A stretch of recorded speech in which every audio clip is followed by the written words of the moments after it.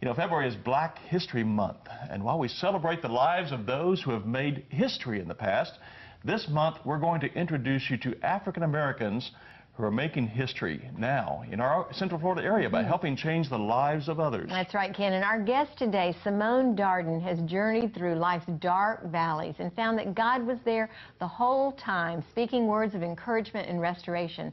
Samone is now using her story to uplift and help other women who have experienced the same struggles and valleys.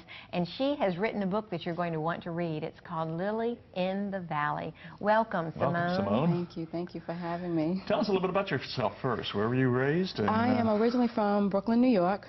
I've lived in Florida now 12 years. 12 years, and I'm still getting used to Florida. Oh, yes. It takes some getting used to. You never know if you're going to wake up to 80-degree weather or 40-degree weather. Yeah, it's exactly. It's a challenge. Well, we're glad you made the transition, Yes. and we're glad that you're here. Tell us a little bit about your story. You talk about you are, I guess, the lily in the valley. How did God restore you when you were down in the depths of the valley? At the time, I didn't even know that I was even in a valley.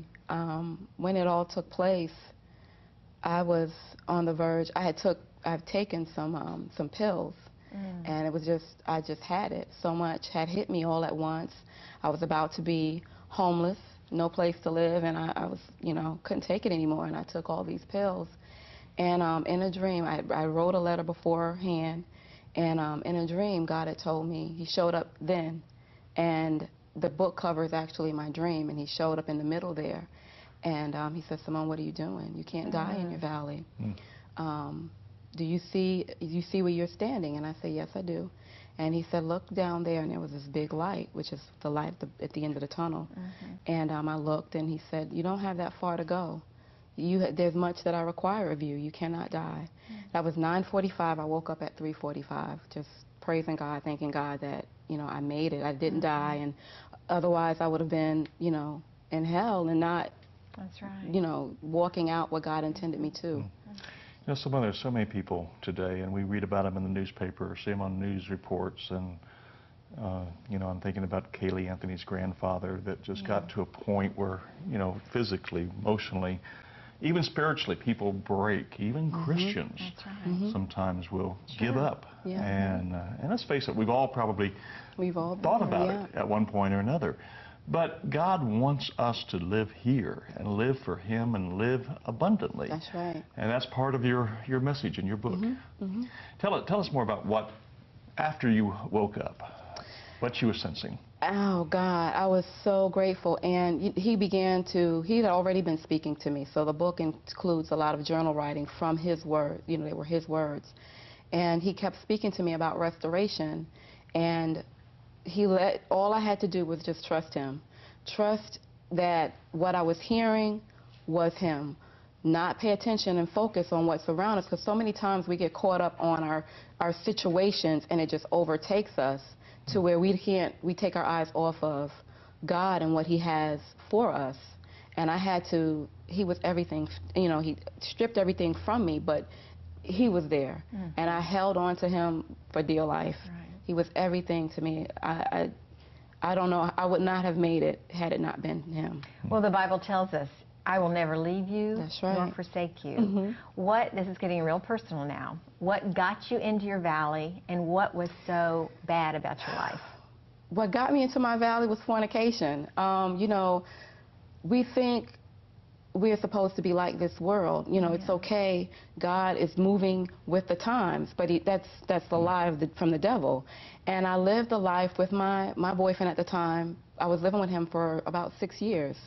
And we bought a house and played marriage, and then we got married. So I figured, okay, God, I did it right. I made it, I fixed it.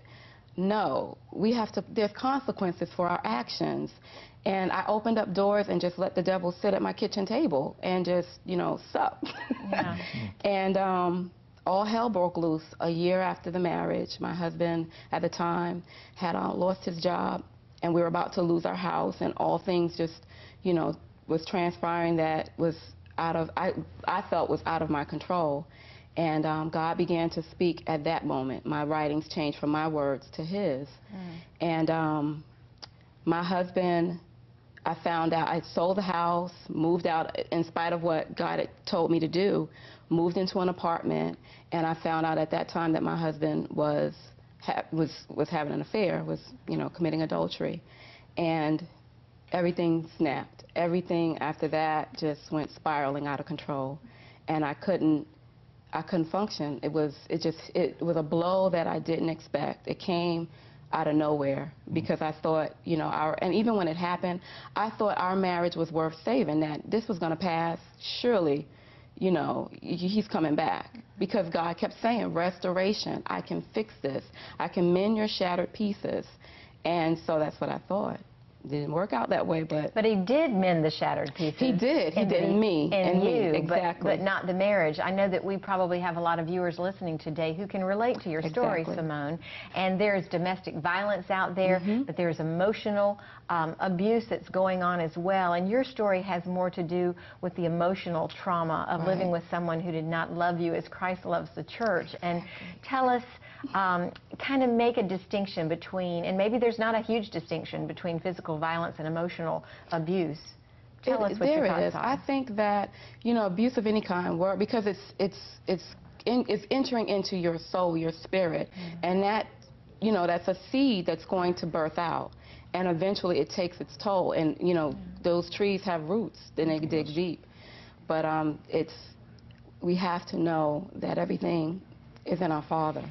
Well, as you follow this journey, then, and you talk about this in your book, you've offered your services now through women that are in prisons, up in Lowell and north of Ocala, or south of Ocala, but also right here in Central Florida at various prisons. You're going in now with your church. And are you sensing the same thing with women?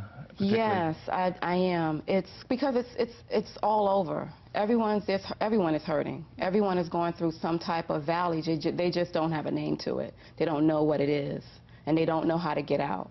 And my hope is to teach them, tell them how to get out through my testimony and sharing what God shared with me. So that's what your book is about. It relates your story. You tell about your story, but you also give your readers hope and encouragement and ways to get out of the valley. Exactly, because I don't want people to think that it's just a book about marriage and what I went through in my marriage, but about the lessons that God showed me through my valleys. One of my favorite chapters in the book is Daddy's Little Girl, and it talks about a father's love. When a daughter or a son does not know, when their father isn't present, or if they are, you know, and that father does not know their identity, we as their children don't know who we are. And we look to the world to find who we are, how to love, how to raise our kids, how to maintain a relationship, when that's all in the Father. We have to go back to the Creator. This is a historical time in our country with a new president who's African American, and you know, we pray for him every day, and we encourage you to pray for our president every day. It's not an easy job. It's the most difficult job, probably now, maybe most difficult time in our history. But, you know, it's interesting, as we talk about Black History Month, there have been so many, Martin Luther King, and many of these leaders came out of the church, out of faith. And I sense in talking with you, that's where your faith comes from, is from Jesus Christ. To help you, lift you up, but also to tell people there is hope. There is, even in our country, there's a reason for hope, and our hope is in Jesus Christ. That's why we have this bumper sticker that says, "In God we trust." God, Jesus is our hope. And that's what you share in your book too. Yes, yes. It's a lot of hope, a lot of restoration is spoken there, because, you know, just because he didn't restore my marriage, he restored me in a way that you know, had I not gone through that, I would not be where I am today. And I'm so grateful. I'm so grateful for that, and that's what I want. Not just women, because I know that the book is written by a woman, but it's for men, it's for women, saved, unsaved. You know, like I said, everyone has their pits and their valleys. Yes. You know, you mentioned earlier that you were not a Christian when you wrote your suicide note, and you almost I was a Christian. You were a Christian. I was. That's a scary thing, isn't it? It's a scary thing. Because I was going to ask you when you actually came to know the Lord. I grew up in the church since I was 2 years old. I always maintained a relationship with God, but, you know, as we get older, you know, we get caught up in life, the worldly things, and God is there, but he's a distant. And, you know, he has to draw you back in through the storms of life to say, you know, hey, I'm still here. This is what I have for you. You're off on the wrong track. I need you here and not there. You know, that makes, to me, Samone, that makes your message even stronger, because a lot of people think, okay, once I become a Christian, then everything's going to be great, and I'll just, you know, live my life, and life's going to be great. It does not happen that way. It's all about lordship, and making Jesus Christ the Lord of your life. That is a moment-by-moment kind of an existence. It takes a lot of discipline. It takes a lot of courage and boldness. It's just not an easy life. So here you are, a Christian, and yet you're living in the depths of the valley. Can you relate? You know, can you viewers relate to that? Because I think we can all relate to that. How we get there is all kinds of different paths. What we do to get out of the valley is up to us. Tell us some tangible things that Lily in the Valley gives us, some real good, strong points, ways that we can get out of the valley. Your choices. Your choices are everything, and that's one of the chapters in there, your choices, because you get there by your choices. True. You know, and how you get out is by your choices. You either choose to get out or stay and die in your valley. Because you mentioned living in fornication. I mean, you knew that it was not right to live with your boyfriend. You knew that that was something that was wrong, because you used the word fornication, and yet you made the choice and the decision to do that. And I loved how you said you had to suffer the consequences, because all of us do. I suffered the consequences for the sins that I've chosen in my own life as well. Other things that are going to help us, Samone, what are some other things? Knowing your identity, your worth. We have to know that the world isn't, you're not who you are based upon the world, but what God says you are. You know, we look at ourselves in the mirror, and sometimes we don't like what we see, but we have to understand that the enemy is a liar, and he lies to us. We have to ask God to show us how he sees us, so we can see with his eyes. And that's what he's taught me. I love that. I think that is so rich, because as women, a lot of times it is dependent upon how we feel about ourselves. If we had a great dad in the home, which I did, praise God, I had a dad who loved me and valued me, and I never had a problem with understanding God's love for me.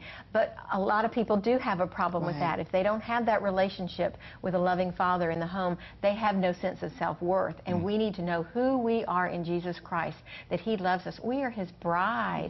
I love how Beth Moore says we are the apple of his eye. And that father in the home is so important, too, to give value, particularly to young girls and young boys, too. That father in the home. And that's why it's so important to make sure that there is a male and a female in the home to make sure that those boys are nurtured as men.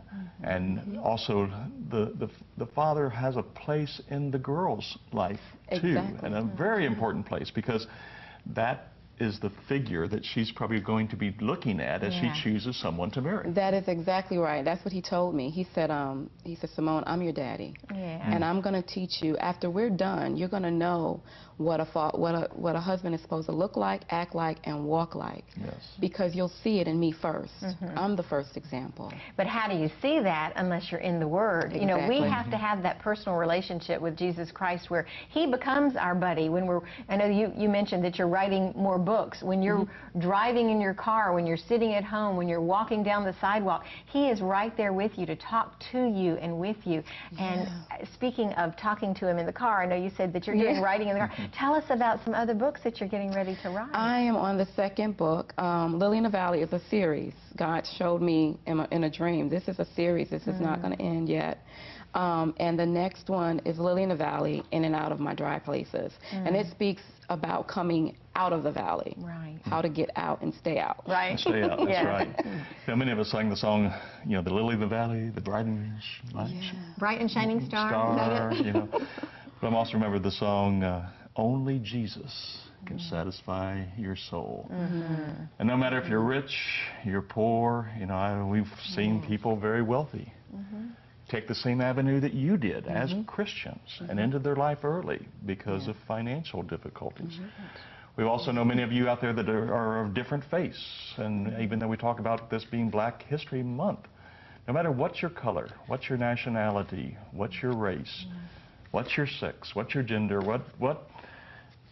the big question is, do you really know Jesus Christ?